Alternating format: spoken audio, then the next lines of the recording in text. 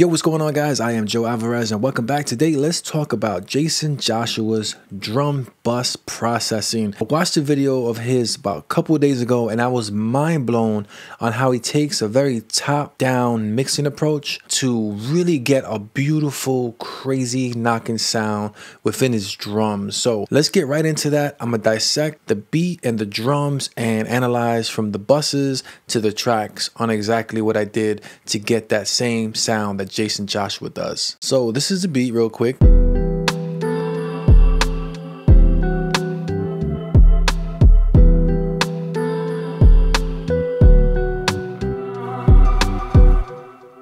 Notice how the drums knock real clear, have a lot of warmth to it. The rim shot is really crispy in your face, really up front.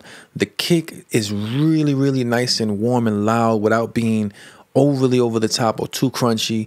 The bass is really nice and warm, and everything else just fits right around those drums. So the first thing I do with the drums, I just put them in a summon stack. So the way you do that in Logic is you come over here to the tracks that you want, and then you press Command, Shift, and D, and then it'll ask you which stack do you want to put it in. A folder stack, which you can't actually affect any of the actual summing of these tracks, or a folding track, which is basically the mute, solo, and volume options. In this case, I went with a summon stack. So I have the drums over here on the drum stack, and what he calls for is the NLS bus trick that he does, which is this. I didn't put it on the kick itself because I felt it was too heavy on the kick for this particular track, but I did put it on the snare, and it looks like this. I'm using Studio Rack to give me that nice organization that I'm looking for, and that's over here. And all I have is NLS channel on each up to 8, right? And so how that looks is this is mic, spike, mic, mic, mic, spike, mic, mic. And how he's setting that up is essentially this way. So the first one is mic, and I believe he just puts it up to 0.5. And then everyone else follows the same suit, except for the second one is spike. And the sixth one is spike. And then he says if your drums, in this particular case, my kick was way too saturated using this method, because this is what's going to give you. It's going to give you a nice analog crunch from the console days, right? So that's what we're after. But in this particular case, if your drums sound too heavy, you want to just take off 2 or 6. In this case, I'm actually leave it on because it sounds really good. So this is what the snares sound like without it.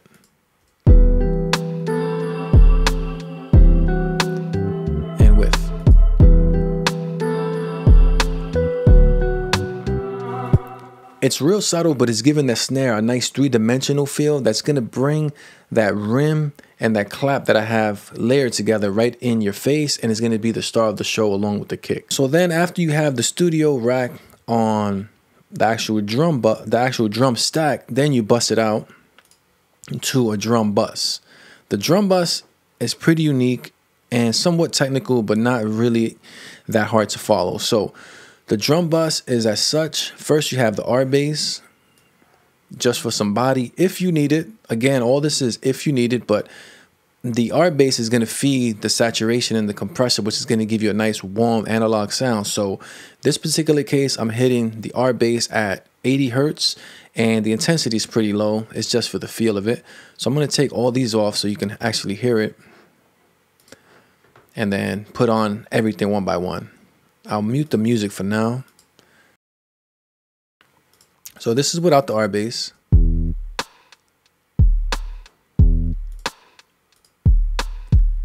And with the R bass, adding some nice sub harmonics to there and bringing just a little bit of that low frequency at 80 to 100 hertz in your face a little bit. And then the secret sauce after that is the Shadow Hills mastering compressor. So the key to this, Joshua says, is you only want to hit it to -1 where that kick is peaking at, right? Where the kick is reducing at, sorry. So, and you want to make sure that opticals engage, and when you want to play with the nickel, iron, steel, the mindset behind these is steel is going to bring up some really low sub frequencies. Iron is going to give you some low frequencies, and nickel is going to give you some of the mid-low frequencies. So depending on what you want, if you want punch, if you want just some dub, and if you want some sub, then that's dependent on this situation over here. But here, notice how I'm only going to just slightly touch the compression.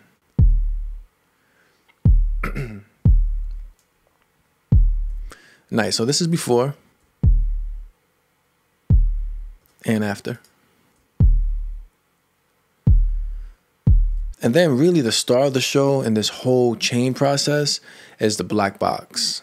So the black box is responsible for just really giving you that nice harmonic distortion, that nice saturation. And what that's going to do is essentially going to give you a perception of volume. So it's going to add more harmonics to your sound, which to our ear, we perceive as, well, it's louder, so it's better.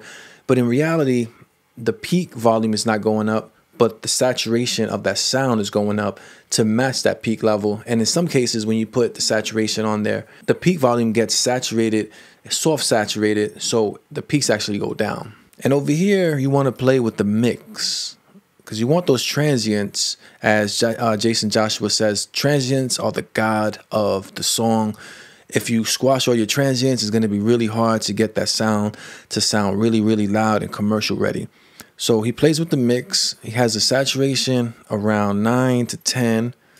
And then he just mixes the taste over here on this saturation and this mode over here. And then the air, just to taste, just a little bit.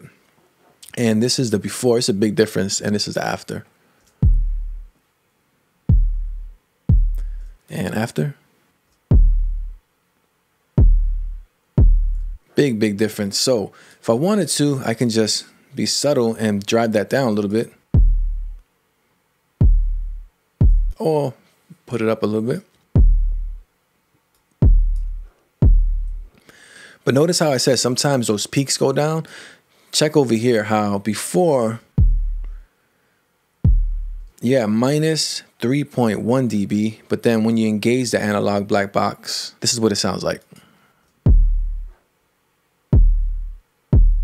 So a lot more thump, a lot more crunch without being overly distorted. And you actually almost went down 2 dB of peak volume. And then if you need it, I'm using the demo version, but Spectra makes a cool EQ saturator. In this particular case, I'm not going to use it, but if you need to, you just bump a little bit of that low end, a little bit of that high end, and maybe a bump in the mids, and you would get a nice crunchy sound. So this is what it sounds like with it, which is too much in this particular case.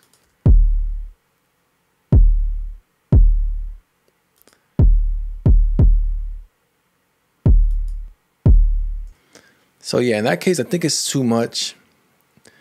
And let me put in the snares as well so we can hear it all together.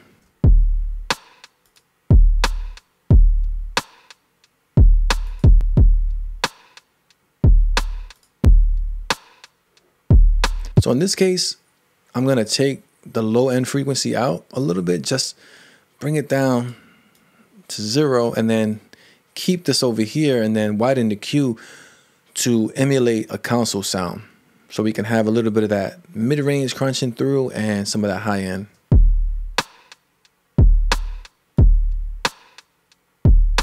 I'm only kissing it at like 0.27 dB. Only because that black box in Shadow Hill is really doing its job. And then you want to put a little bit of the transients back in, because all this analog saturation process is going to really soft clip those peaks. And if you do that too much, you're going to lose the excitement of those drums. So the next thing in the chain is the spiff, which is super freaking amazing. And the spiff is just responsible for bringing back or taking away transients. In this case, we're going to take away a little bit of the mid-range and then put a little bit more excitement in the high range and a little bit in the low range. And mind you, we're only touching this at 3%. So this is very sparsely used. As Jaycen Joshua says, you only want to reach for this if you really, really need it, and you want to be subtle. Because if you go too much, it's going to really make all your sounds just pop out way too much. So this is what it sounds like without it. And with. Without. and with.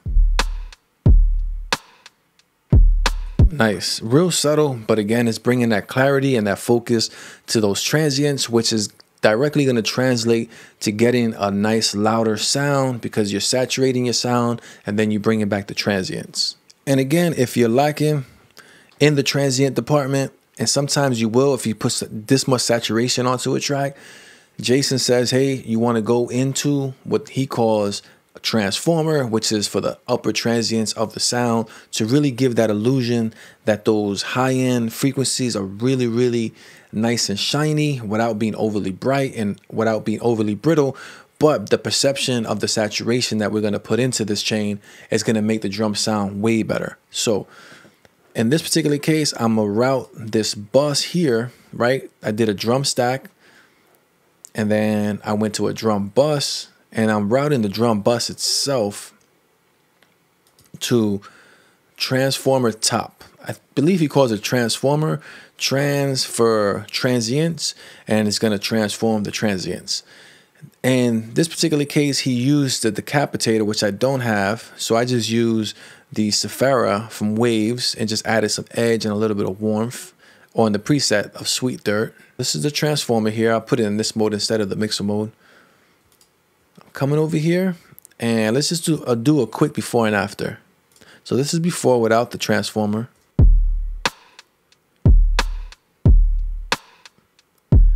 And with.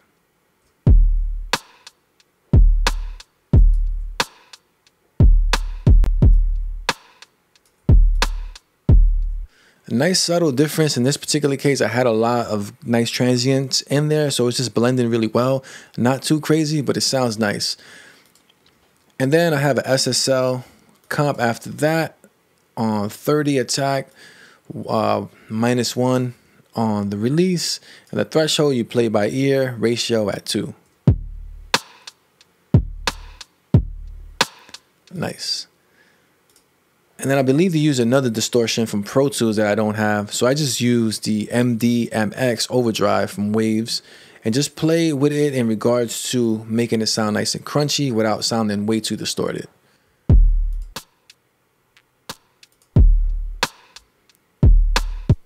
And of course, we want to roll off that low end just to get some of that top end to shine.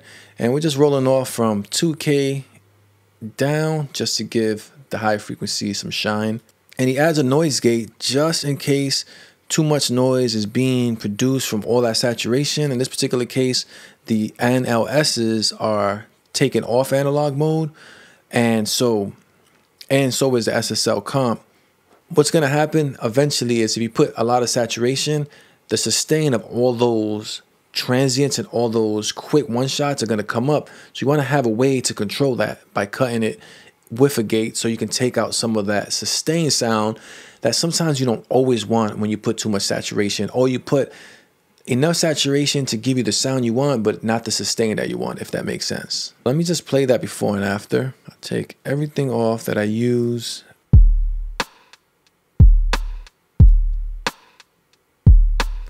Notice how that kick is just kind of floppy and too fluffy and not really enough crunch and knock that we want in a particular hip hop R&B track. The snare rim shot doesn't really stand out of the speaker. It's just kind of there and not really adding anything much than just a basic rim shot sound.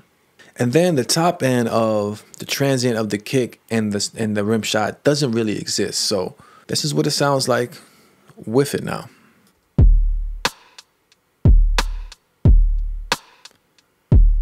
Nice. And a bonus tip on his bus, on his bass bus, he puts the studio rack, same thing with the NLS channels. I'm using the studio rack, but it's basically that crazy method of putting all the NLS channels on there to give it a nice analog sound. And then he puts the soothe, side chains to soothe.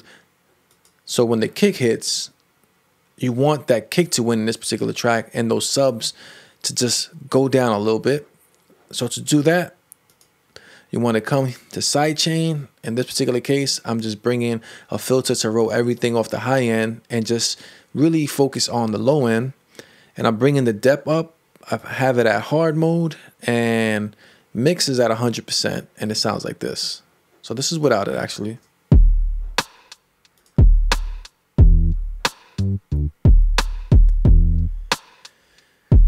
So the way he describes the kick and the bass, or 808 relationship, is if your kick and your 808 are both hitting and it's doing whoop, where it's coming out of the speaker and making that whops type of sound, and it's really gonna push that comb. So you're not gonna be able to get that mix really, really loud without really distorting those combs and really breaking your speakers. The objective for this is to have the soothe knock off some of those low sub frequencies in the bass and let that kick really come through and shine and knock without having that some piled up of volume be way more amplified when it's put together. So this is with it and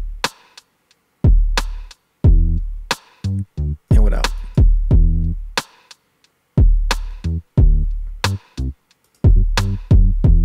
So notice that the kick, when that bass hits, you can still hear the punch and the nice sub information of the kick. But now the kick lives right in front of the bass ever so slightly in the lower regions. So now when you put them together, they make a nice glue sound as opposed to each of them trying to compete to get out the speaker. Add that all together and you have a really good sound.